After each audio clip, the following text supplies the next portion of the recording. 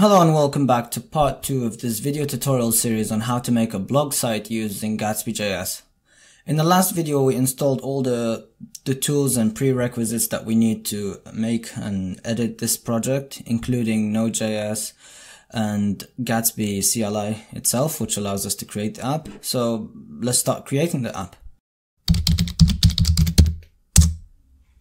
So I'm going to run command terminal on desktop.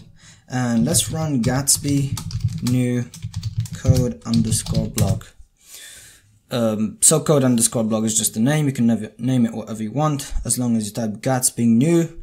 This is now going to create the project, the npm project with the dependencies that Gatsby needs, and fetch and install all these dependencies and prepare the boilerplate for us. So this is going to take a while, so I'll be back once it's done installing. Okay, now that it's done installing, let's cd into it by typing cd code blog, and let's open it up in VS Code by running code dot, which opens this directory in VS Code. I'm gonna now close this terminal, and from now on I'll be using the VS Code integrated terminal. You can open it up by pressing Control at, which is going to open it up. So let's look at what we got here. So package.json file, which is standard npm file that comes with any npm based project. We got our dependencies, including Gatsby and a couple of plugins that come with it. We got React and React Helmet, which we'll talk about later. We have scripts here, build, which builds the static assets to the public directory, and we got develop, which starts this application. So before we go through the rest, let's start this application and see what it looks like. So by running Gatsby develop, it will now run the application on watch mode, which means essentially it's watching what you're doing, and each time you change a file, it recompiles and runs on hot reload. So you don't have to stop and run again each time you change something. So it's done compiling, so let's control click localhost at port 8000, and there we go. So we got here our header, which is pretty simple right now, just the title, and we got this home page, and we got a link to the page 2, which just says page 2. It's pretty simple right now. This is the boilerplate that comes shipped with Gatsby. So let's change a couple of things, or let's just go through the structure and understand a bit what's going on here. So I got these config files. Most important one is Gatsby config. This is where we have our site metadata, including the title, description, and author, and all that stuff. We have our plugins here. This is each time we need to use a new plugin. After installing it, we need to configure it here. We got this Gatsby node, which is empty right now, but we're going to be using this later to create pages, so let's not worry about that too much right now. So we have a source folder. This is where our React app sits. We got a components folder. This is where all our components of our pages sit. Let's see, we got layout here. This is the main layout file, and each page we create will extend this layout, so it will use everything that is in this layout, and what we put in the middle of the layout tag will be here. So we will always include this header, which is right here, and it's just got some stylings, and it includes the title of the page, which is the title of the site rather, which is pulled from the metadata that we saw earlier in the config file. And we're going to be working with this a bit later. So let's jump into pages. So these are our pages. So it's as simple as this.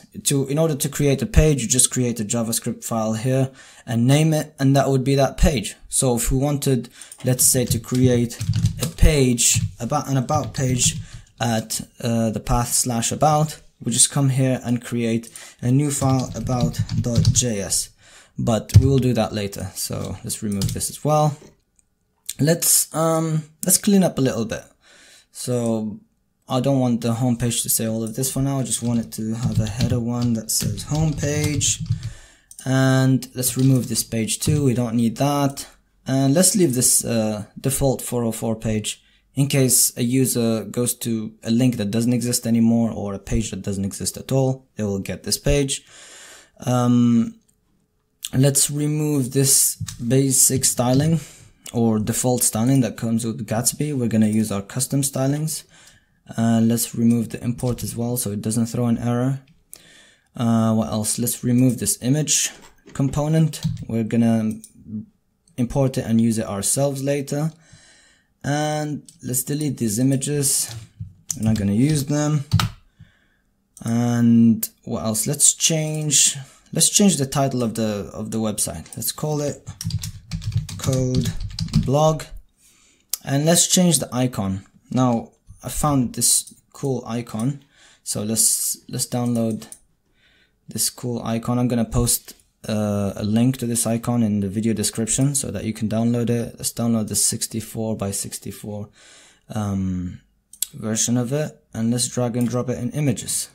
I'm gonna rename it to icon.png for the sake of simplicity, and let's go ahead. This is where our icon image URL link resides, so let's give it that URL, icon.png.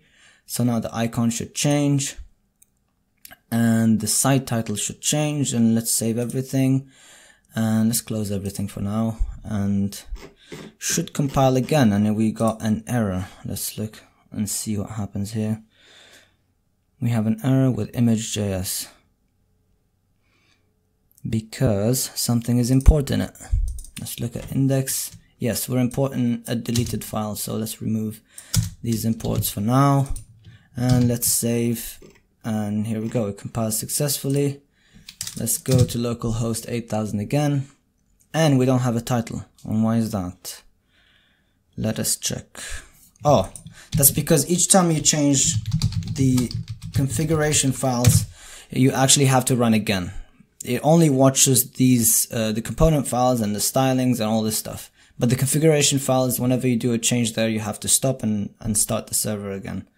So it should work now. So if we just reload, there we go. We see that the title here in the header changed, and the name of the tab changed to home at code blog, because we're in the home page. And if you're wondering why it added this home thing, that's coming from the React Helmet component, and it's using a template. So we got a title, which is the title of the page, and it's using this template. So the title goes here, and there's this wall, let's call it, it's the or sign, and we have the title of the site goes here. So if we were in about, it will be about wall, I guess, code blog. So if you don't like that, you can change it here. I'm fine with it for now.